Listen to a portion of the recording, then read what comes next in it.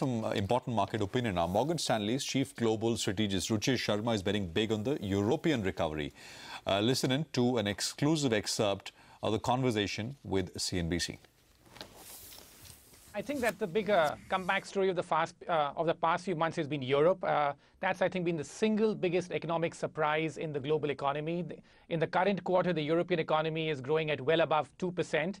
In fact, over the past year, the European economy has grown at a pace which is slightly faster than the US economy. It's been a very long time since that's happened. So I think that this is what's really going on in the marketplace, that we have signs of a synchronous global upturn which is taking place. But this is like very cyclical in nature, but at least for now, this is the good news. And Europe and Japan have been the two places which have led with the growth surprises worldwide.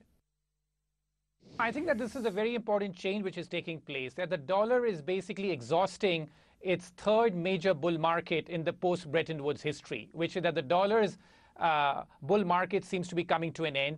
And so therefore, I think that this is some very important investment implication. It basically means that you need to invest much more internationally and underweight the United States. The dollar's bull market is quite extended. And against many currencies now, it looks very expensive, whether it's the Mexican peso, even currencies such as the euro and the yen, the dollar screens as quite expensive and has already had a very big run over the last 5 years.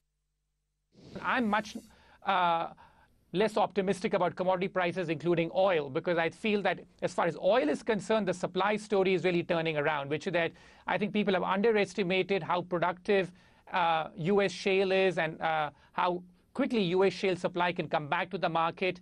And I'm also quite concerned about what's happening in places such as China, which is that you've had a massive debt boom in China, which is what has led to this big surge in commodity prices over the last year.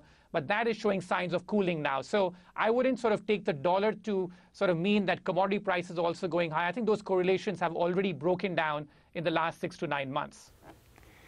All right. On that note, we're going to wrap up.